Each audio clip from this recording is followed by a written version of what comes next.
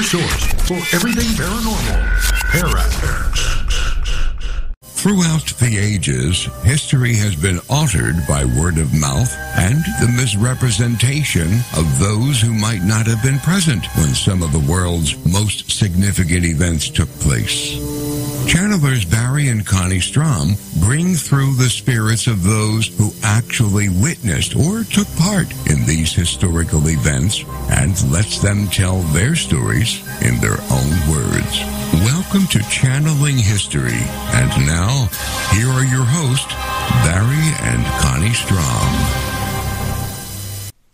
Good evening, everybody, and welcome to Channeling History. As you may know by now, we're the only show where we speak to the souls that made things happen, and we're brought to you every Sunday on the Parax Radio Network. This week is very special because, believe it or not, we are celebrating our first anniversary of bringing you the show. It's hard to believe that we've been doing this 52 times, but it is a fact, and here we are. I'm Barry Strohm, your host, and I will be doing the channeling tonight. And I'm Connie Strohm, and I would like to thank you for tuning in to our show tonight. We will be celebrating our anniversary by interviewing the spirit of an amazing Greek philosopher, Aristotle. His mind created a standard for multiple subjects, such as philosophy, metaphysics, biology, ethics, and much more. He will be answering some very interesting questions. Our chat room here at ParaX is open, and we welcome your questions. We do have a list of prepared questions, but we prefer to use yours since you're listening. We always try to give a small disclaimer because no matter what we say, there's going to be somebody that's going to disagree with it. So anyway, we have no idea what the spirit is going to say, and that we want everyone to understand that the opinions or statements that we voice on our show are the channeled words of the spirits and do not necessarily reflect our opinions, those of the Parax Network, or of our sponsors. Last week, we had a really interesting interview with the famous French emperor and military leader, Napoleon Bonaparte. He answered a lot of questions about his life and loves. All of our past shows are available for download on Podomatic.com and to view on our YouTube channel. Please tell your friends about us so we can continue to grow our listeners. Tonight, you're going to have the unique opportunity to submit questions to one of the most famous literary individuals that ever walked the earth. We're hoping that you take advantage of it because it's not going to be every day of your life that you're going to be able to ask Aristotle questions. Please submit them through the ParaX chat room. All of our previous shows are available on our YouTube channel. That's in the name of Barry Strohm, and Podomatic.com under the name of Channeling History, where you can download them or just listen for free. It's also available on iTunes, Spotify, and most of the other popular platforms.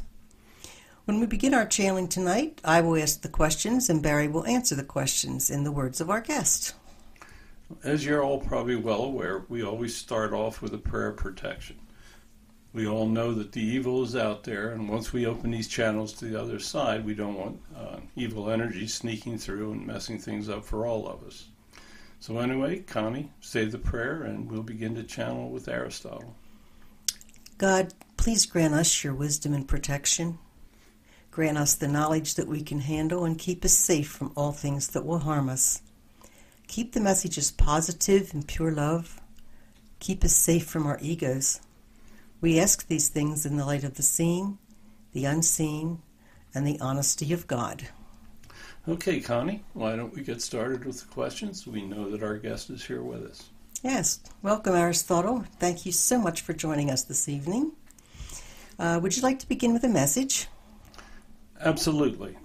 In my time, I never passed up an opportunity to speak to the people. Of course, I never had all the electronic gear that you folks have now. We would just simply stand on a pedestal and we would speak as loudly as we could. Obviously, things are a lot different now, and I appreciate the opportunity to be able to speak to others. After all, I haven't been able to talk in person for over 2,500 years. It does seem like a long time. So, anyway, I know that you have a bunch of questions made up for me. Well, so why don't we just begin? Sounds like a plan. Have you lived any lifetimes since your time as Aristotle? Yes, I have reincarnated 3 different times since my life as Aristotle. I came back when Jesus was walking the earth, and I was a follower of his, and I tried to help him out. I came back during the 8th century when the Gospels were being formulated and being changed, and I actually tried to serve as a high-ranking member of the Catholic Church. And I came back during what you would refer to as the Renaissance. So I tried to do my best. When God asks us to return, we always do, and we try to spread his words. We've been attempting to do this for many, many years, and we'll probably have to keep doing it many times in the future as well. Okay, you lived during the Golden Age of Greece. It's defined as beginning with the birth of Socrates in 470 BC to your death in 322 BC. Why did God pick that time to send such brilliant minds to Greece? God determined that it was time for him to send back his servants so that the people would begin to think in a different way. The ancients did not believe in thinking about such things as philosophy or biology or many of the other subjects that we began to speak of. We all came back at a time when we thought when Greece could be influenced. Athens was the center of the intellectual world at the time, and we were sent back without a whole lot of overlapping years so that we could speak and think about the teachings of our predecessor and try to contribute new thought patterns to what they had spoken of. It was a very important time for the growth of the world. Had not we come back to try to generate a more civilized type of life programs, they would have remained in a much more barbaric form. What we did is try to give individuals the idea to think that intellect and intellectual abilities and thought would bring much better lives and would allow the individuals to find much more happiness. Okay, you were born in 384 BC. What was Greece like at the time of your birth? At the time of my birth, there was much upheaval. I was actually born in Macedonia, which is in the northern part of Greece, and there were many city-states. At that time, the city-states would fight among themselves, and there was much disagreement. We tried to bring more civility to the Greece population, but it was a very difficult time.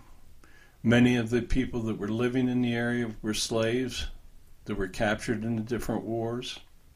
Education was something that was reserved for the well-to-do. It was not an easy time to live. With all the violence that was going on, God certainly knew what he was doing when he sent us back to try to bring a different way of thinking into the lives of the people. Yes, could you tell us about your parents? My parents both were members of the medical profession. Now, the medical profession in those days was far, far different than what it is today. There was very little formal training, and they relied greatly on speaking to the gods for help. There were certain things that they could do, but mostly it was just simply working with different type of plants as medicinal products. So they did try to care for people, but as you know, our mortality rate was quite high, especially among the infants and children. Would you tell us about your childhood in particular? My parents both died at an early age, and I was raised by an uncle. They were good people, and they were fairly well-to-do, so I had access to educational products. Obviously, books did not exist at that time, but there were scrolls that would have teachings of the people that came before us. And Socrates had lived before I was born, and there were individuals around that had studied under him, and I was lucky enough to be able to correspond and speak with many of those individuals.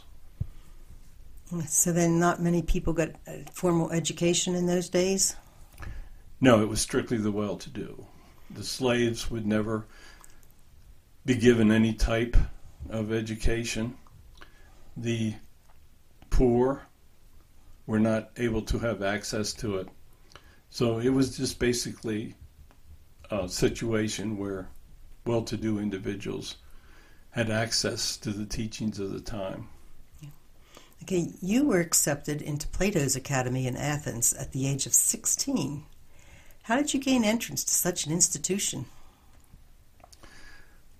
My uncle had done his best to give me access to information, and especially to let me learn some of the teachings that Socrates had spoken of. He was introduced to Plato, and he introduced me to him and spoke highly of my intellectual abilities.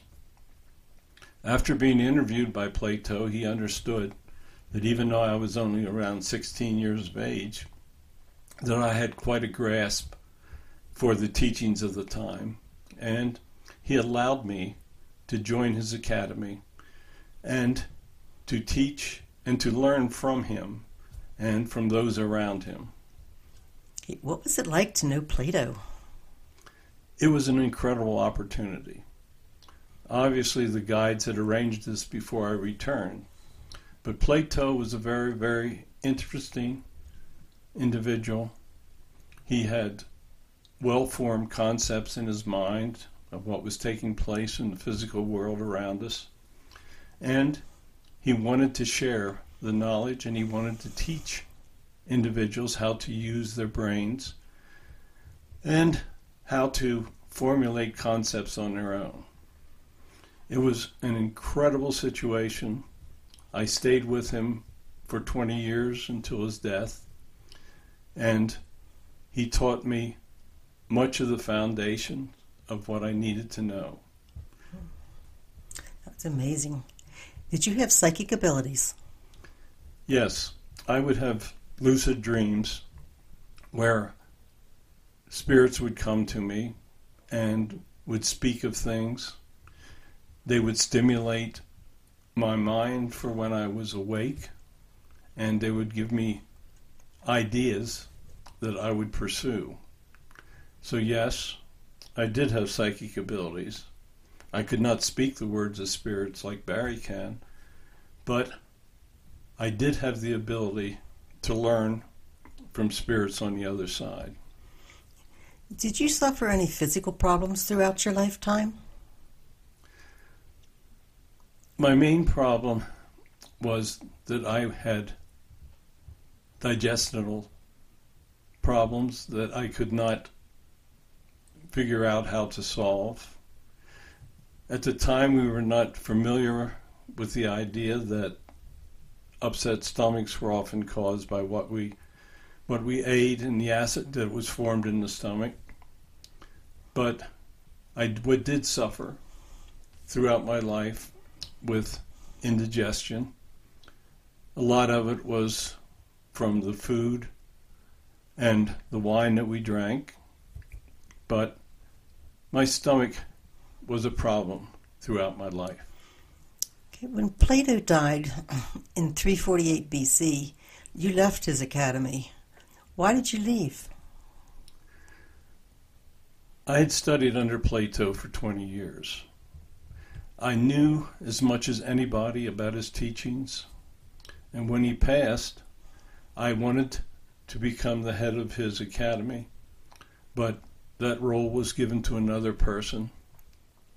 I felt that there would be nothing that I could learn from that individual, so I chose to leave and move on to other things. What do you consider the greatest thing that you learned from Plato? The greatest thing that I learned from Plato was how to use my mind.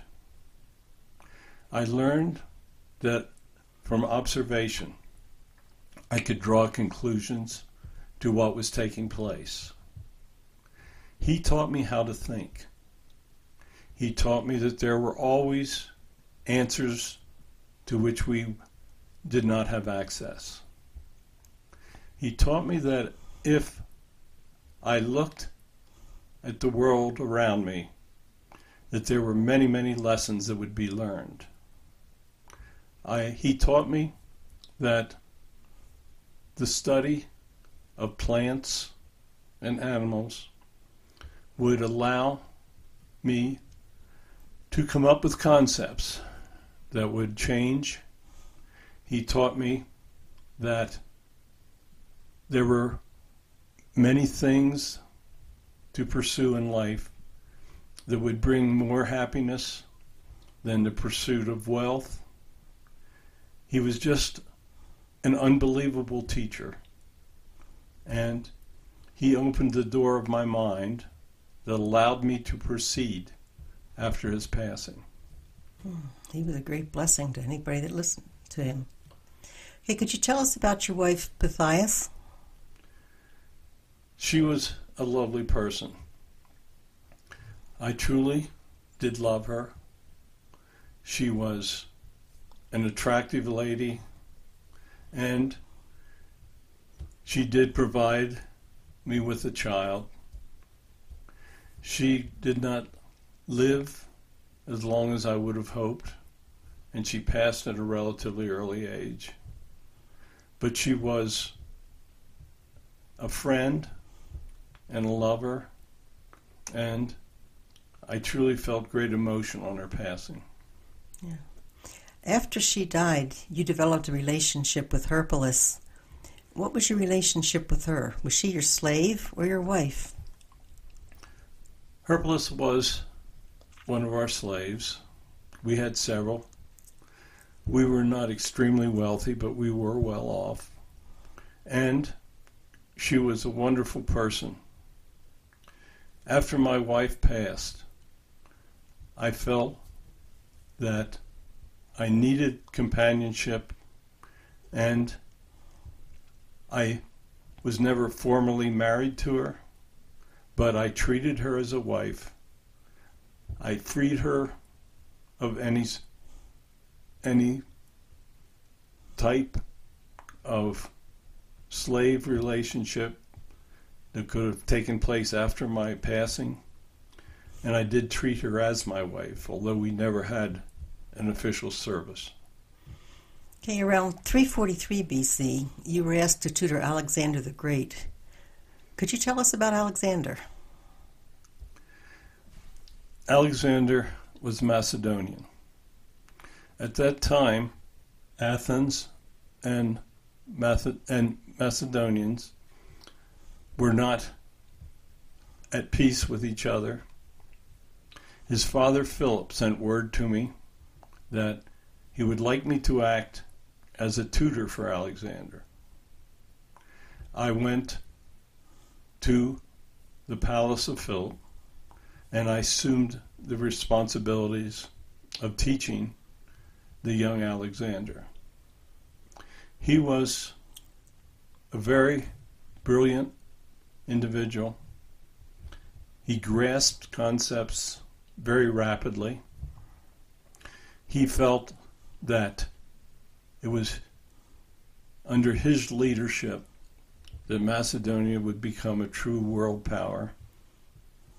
He was driven by the desire to conquer many of the lands around him. He wanted to form a union with Athens, and he wanted to control all of the city-states that surrounded Macedonia. He was an incredible individual. He had the drive to succeed greater than anyone that I ever taught. He was a wonderful student. He started to do things as he became more powerful that I would disagree with. But as a student, he was an incredible individual. Okay, we have a question coming in from one of our listeners. How did you develop your mathematical formulas? That was something that I would get assist from my lucid dreams. I studied all of the available concepts in mathematics that were available to me at the time. Plato had laid a foundation for some of the mathematical work, but I would think of different situations. I would try to apply mathematical solutions to situations that I was observing. And often I would have dreams that would help lead me to an answer. When you are in the initial stages of trying to put together concepts such as mathematics, you work in a very primitive fashion. And I know that many of my results are now considered as being inaccurate or overly primitive. Okay, one of your greatest accomplishments was the creation of the Lyceum. Could you tell us about that? After the passing of Plato, I felt it was my responsibility to try to teach others.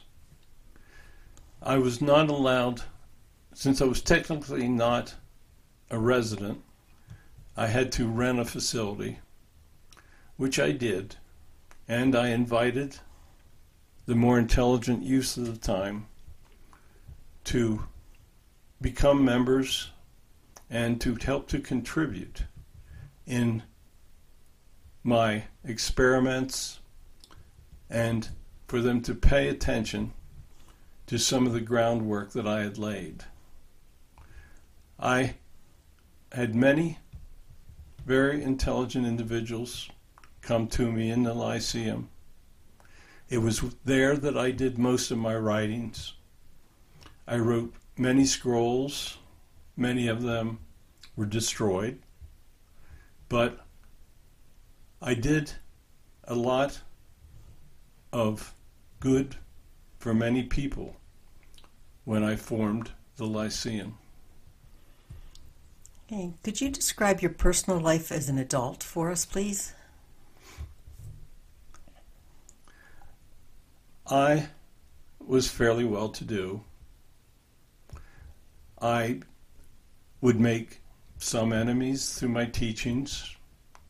Being Macedonian, many of the people of Athens felt some resentment towards me. I tried to live a virtuous life. Virtue was something that I preached in my works. I told that virtue would lead to happiness, and I tried to follow the teachings. I've tried in my life to follow my teachings. Okay. Another question from one of our listeners. What is your opinion of the modern educational system? The modern educational system is consisting of many individuals that have let their political opinions get in the way of their historical teachings. The teaching of history is one of the greatest gifts that an intellectual person can have. It is imperative that you learn the lessons of the past. If you do not learn those lessons, then the mistakes of the past will most certainly be repeated. Today you're in a position that people are choosing what they want to teach as part of their life, of the lessons that they are showing their students. History should not be distorted.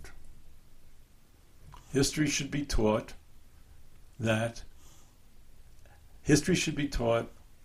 as the events took place.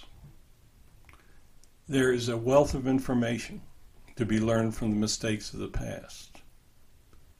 Many of your teachers are directing students towards majors of learning that will not provide them with practical job experiences.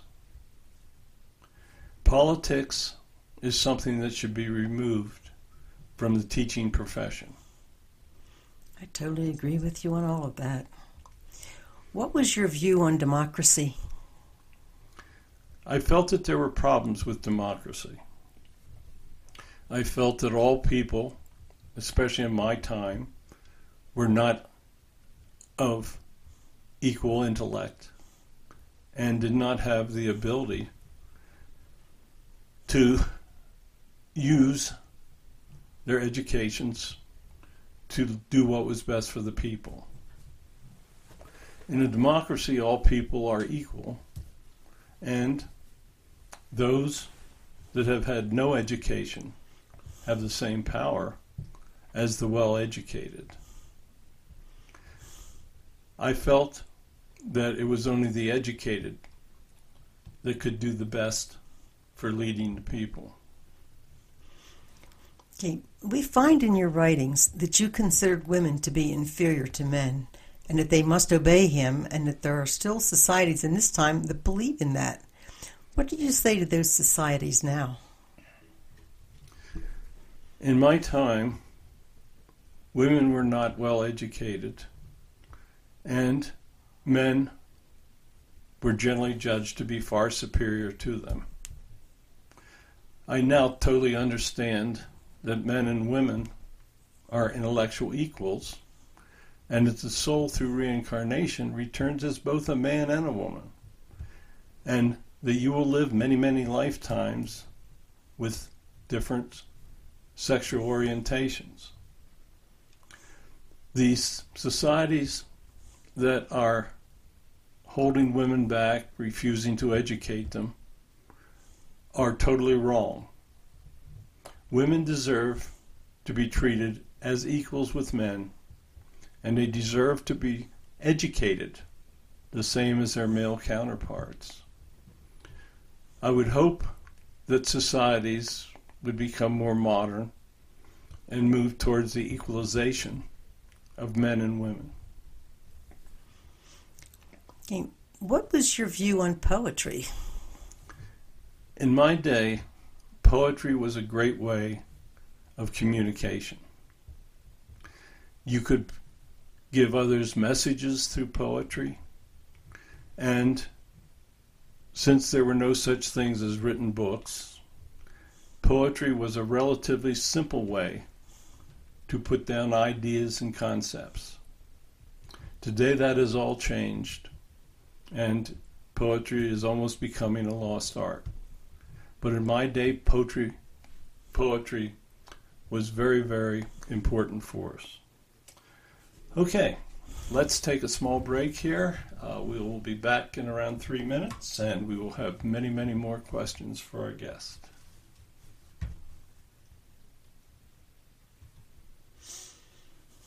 Don't go away. Channeling History will return right after these brief messages.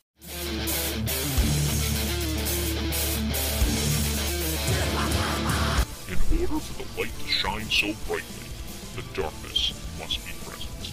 Tune in every Monday at 10 o'clock for Dark Sun Rising on the Para-X Radio Network.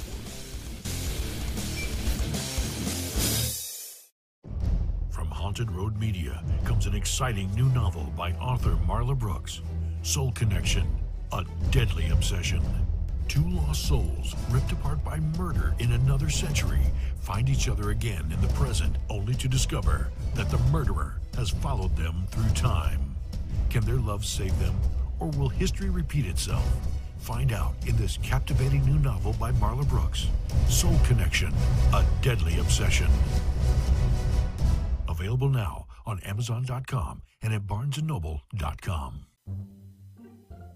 You've no doubt heard of Tango and Cash, Whiskey Tango Foxtrot. Perhaps it takes two to tango. Well, now, on the first and third Thursdays of each month, there's a show called Tango and Friends at 8 p.m. Eastern on the Para-X Radio Network with your host, Bruce Tango. And yes, there will be at least two to tango on each episode, sometimes even more. There's going to be lots of topics and lots of guests you'll all know and lots of surprises.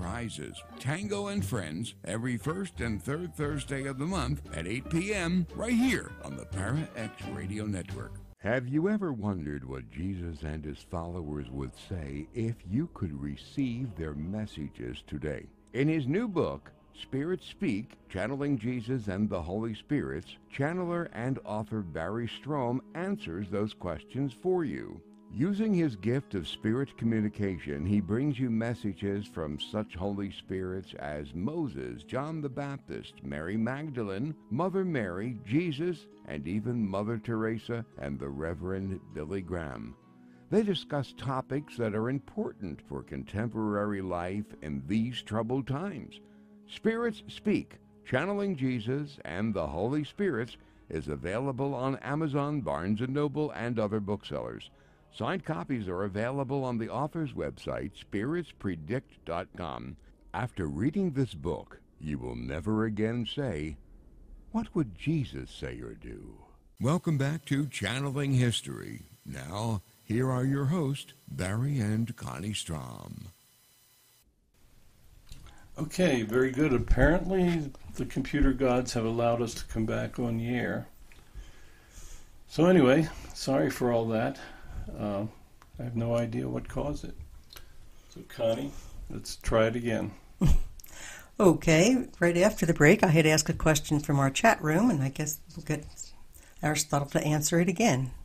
It's regarding Sophia, the goddess of wisdom, and if she truly existed. No, Sophia never existed. She was like all the other Greek gods. They were ideas that had grown through time, that there should be gods. I can tell you that the only true God that exists is the one God. Okay, in your time, the Greeks worshipped many gods. Did you believe in the one God at that time? I thought that there had to be a source of everything that had happened. I did not speak of it because it would become very unpopular among all of those that had worshipped so many of the Greek gods. So then you never taught the concept of one God? No, I never taught the concept of one God, but I did believe that there was a single source for everything that had happened, and that source would probably result in a single God. Okay, what do you think of those who use philosophy to deny the existence of God and the life after death? They are totally wrong. They will learn that there is truly only a single God when they return over here. Many have distorted the use of philosophy and science and used it in an attempt to prove that God does not exist. I think they feel that if God exists, they are free to pursue whatever life or ideas they want to pursue. Many resent the idea that there truly is a God and that God is responsible for all that happens. Okay, you played an important role in the early Islamic theology, and many of that religion refer to you as the first teacher. What is your opinion of the modern Islamic religion? The members of the Islamic faith are wonderful people. They teach love, and they teach peace, and they teach getting along with one another, which is basically what God wants you to do. However, I would point out that there are segments of that religion that still treat women terribly. They feel that they are the only religion in the world, and they create violence and much disruption. I would tell those members that they are not correct, and that they should follow the true teachings of God, which is simply love and coexistence. Your philosophy was talking about the concept of happiness. Now that you have passed on the other side, how can a human being achieve happiness on earth? The best way to achieve happiness on earth is to follow the teachings of God. If you show love, if you show charity, if you're good to others, if you treat them like you want to be treated, then you will find happiness. If you show anger, hatred, greed, then you will not be nearly as happy. It is a very simple thing. Follow the teachings of God, and you will find happiness. Yes, and back to our chat room. One of our listeners is saying, "You are so eloquent. How would you describe heaven?" I would describe heaven as the grandest of all possible concepts of finding happiness. It is the most magnificent place. It is indescribable. And in heaven you can do things that will lead your soul to the universal happiness that you desire. As you advance in serving God, you will find that the heaven that you are in, the realm, will become more unbelievable, and the human mind has no way of grasping the true grandeur. So would you say that that's the highest form of happiness that exists? The highest form of happiness for your soul is when you gain the highest realm of heaven. You will have a level of happiness that is indescribable. Yeah. The way that you find happiness in an incarnate life is to follow the teachings that will lead you to happiness when you return to heaven. Okay, Aristotle, if you were alive today, how would your teachings change? If I was alive today, I would be relying much more on the advanced testing abilities, on the advanced knowledge, on your computers. But I would still be using the advanced knowledge to tell others in an honest and simple manner how they can achieve the goals and happiness that their life would like to achieve. Okay, what is your advice to any thinker or philosopher searching for the universal truth? The universal truth is following the teachings of God. Anything that diverts you from those teachings will divert you from finding the universal truth. Okay. If an individual spends most of his life studying philosophy and searching for the truth instead of making time to help others, does that contribute to the elevation of the soul? No. What contributes to the elevation of the soul is how you treat others and how you live your life. If you live a life of seclusion, and study, then you are obviously not helping others, and that is something that you will not be happy about. Okay. We have a listener who would like to know, is it possible to ask for your help or your opinion through prayer? You can ask for me to assist you. The guides will come to me and tell me that someone has asked through prayer for me to help them, and I will try to assist if possible. Okay. Do you think it's possible for members of society in our time to behave ethically without the existence of a religion or any belief in the existence of a creator? It is possible. If you can live a life according to the commandments of God without understanding, without even knowing about the commandments. If you live a good life, if you help others, then you will advance. It is possible, but religion and belief in God does give you the guidance that you need for true advancement.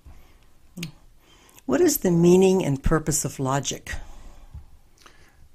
Logic is the concept that you use when you're trying to pursue the universal happiness.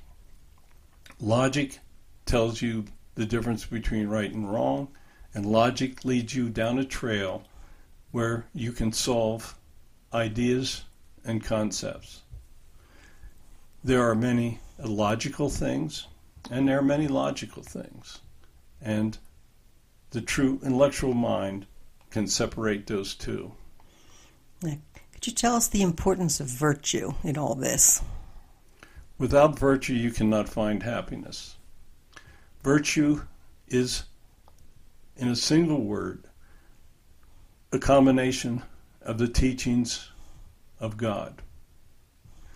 Where God wants you to live a good life, treat others with love, virtue will help guide you towards those teachings. Okay, you made a lot of biological observations. Did you ever dissect a human body? It was taboo in our time, but I did make some minor inspections of bodies that had passed. You made a lot of observations about astronomy and the heavens. What would you tell humans about their exploration of space? I would tell humans that they have simply scratched the surface of their explorations in space. The next thing that you will learn is that aliens truly exist, and that they have been with you for many, many years, and that they have assisted you for millions of years. You have much to learn. We've been told that before. Okay, you believed that humans are political animals. What do you think of our current political system and the politicians in the United States? Your political system is being corrupted. The people that you are electing believe more in personal wealth, personal power, than they do in helping the people of your country. The fact that you allow individuals to stay in your Congress or Senate for a lifetime leads to corruption. You need to rethink your political system and assure that individuals that are sent to your capital have the best interests of the individuals at heart. You talked that you should combine observation with logic to make general claims. Is that still true today? Not necessarily. The depth of inspection that your technology now allows can better lead you down the road of logic. Many times, physical observations can lead to poor decisions. Okay, back to the chat room. Are there any natural supplements to help build our immunity against this COVID-19 that we're dealing with? There are many things that can help you to build your immune systems.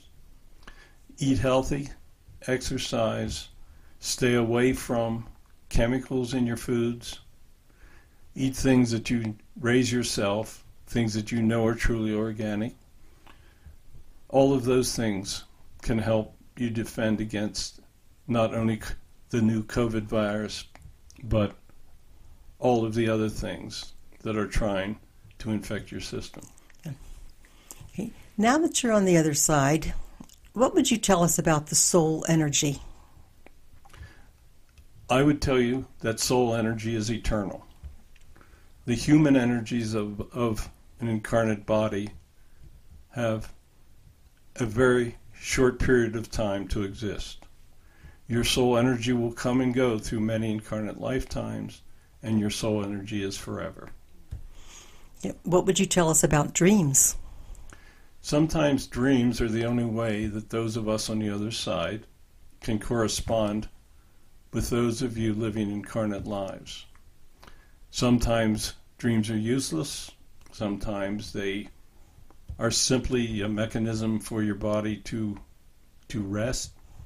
But in many instances, dreams can lead you to decisions that will be very healthy for your advancement. Okay, what was your cause of death? My cause of death was a type of stomach cancer. As I said earlier, throughout life I had had indigestion and digestive problems, and it was a cancer of my stomach that caused my death. And how were you judged when you arrived on the other side? I was judged very positively. I had brought many, many things to help others. I taught happiness. I taught many things that were meant to be taught, and many things that God had sent me back to do. As in all of you, I had made some mistakes. I'd done some things that I wish that I had not done, but all in all, I was judged as having a very good life. Yeah, what do you think about this lasting influence you've had on society? I mean, it's been a lot of years. I have been amazed by it. Many of my teachings have been lost. You only have like 25% of the things of which I spoke, and those things have been debated for thousands of years. I am honored and I am shocked that my name is still mentioned so many times in your educational systems. Yeah. Modern authors have varied opinions about your works. What would you tell those guys? I would say that is fine. You do not have access to my total works. So the partial works that you have can lead to many, many different analysis and many, many different ideas about what I truly meant. So that is fine. You should discuss the ideas and you should treat them, remembering that these concepts were formulated many thousands of years ago. Yeah. In our modern society, there is a wide difference between education and wisdom. How can a person acquire wisdom in our modern society? It is much more difficult for you to acquire wisdom in your modern educational system. It is a fact that much of your educational system is being manipulated towards political goals. What you need to do is study original works. Try to get a hold of texts of history that were written 50, 75 years ago. Because you will find that they will include many of the truths that are being taken from the teachings that you're learning today. Try to sort out what is true and what is not. Many of your communication or news systems are not giving you the full truth of what is taking place. Listen to multiple sources. Do not just listen to the sources of your own political beliefs. If you listen to many, many different sources, you should be able to sort out the truth. But it is truly very difficult. Yeah. We've got one last question out of the chat room. If our souls have lived multiple lifetimes, why can we not remember them? The whole purpose of a new lifetime is that you start anew on a path that you have selected. If you had access to all the information, then you would not be able to follow the unique life plan that has been selected for you. That is why your minds are clear when you return. Okay, are you a member of the soul family of God? Yes, I have returned many, many times to serve God, and each time that I returned, my mind was wiped clear and I was given a unique life path to be followed. But I have served God many, many times, and I will serve Him many times in the future. It's a gift to all of us. Do you have a final message for us, Aristotle? Yes. I would like to thank you for allowing me to speak to you. I want you to understand that you now have many, many gifts for searching for the truth. However, the truth is very difficult to find in your modern society. You have to be wise and you have to sort through the multiple messages that you are hearing. The truth is out there, but you need to find it. You're going to find that your technological advancements are just beginning. As you learn to advance, you will have many, many messages and many, many techniques that you can use that were never available to any of us that lived in ancient times. It is up to each of you to use the gifts that have been given to you. It is essential that you follow the teachings of God, that you learn to show love, and that you learn to coexist with one another. You now have countries that hate you with weapons of mass destruction. They can wipe humanity from the earth. You must learn to coexist. Many of you will have differences on earth, but you will find when you return to heaven that all are equal. I hope that you will use the minds that God has given you to determine paths that will lead you closer to His teachings. The closer you come to His teachings, the faster you will learn, and the more gifts that you will be given. If it becomes inevitable that humans are destroyed, then that will be the result of your free will. Use your minds to advance your culture. There is still plenty of time for you to learn the lessons and to do what you need to do in the future. So I thank you for allowing me to come through tonight. I hope that some of my words will sink in and that may help you to advance. So good night, and thank you so much. Aristotle, thank you. I've got no trouble seeing why God keeps sending you back. We need you again. Thank you. Okay, next week we're going to be doing a change of pace. We're going to be interviewing the American President and Military General Dwight Eisenhower. He was the military leader that led us through World War II, and he's going to be an extremely interesting guest. You can submit questions or recommendations for future shows through our email, channelinghistoryonparax@gmail.com. My new book, Channeling Jesus and the Holy Spirit, is available on Amazon, Barnes & Noble. You can download it on Kindle. That's a very easy way to get the book in foreign countries. Signed copies are only available on my website, spiritspredict.com, and wordsofgodthenandnow.com. All our shows are available on Podomatic, iTunes, Spotify to download, or just listen. Everything that we do, including our new show, A weekly message from Jesus is available on my YouTube channel, and that's in my name, Barry Strohm.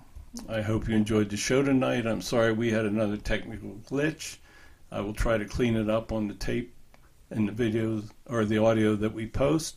Please join us on Sundays at 9 p.m. Eastern Time on the ParaX Radio Network. Good night, everybody. God bless you all and have a wonderful week. Thanks for listening to Channeling History. Tune in again next week for another electrifying episode, as we never know who will make an appearance or who will come through the portal. Any rebroadcast or other use of this program without explicit permission is strictly prohibited. Copyright 2020. Our Story Begins by Kevin MacLeod, licensed through Incompetech.com.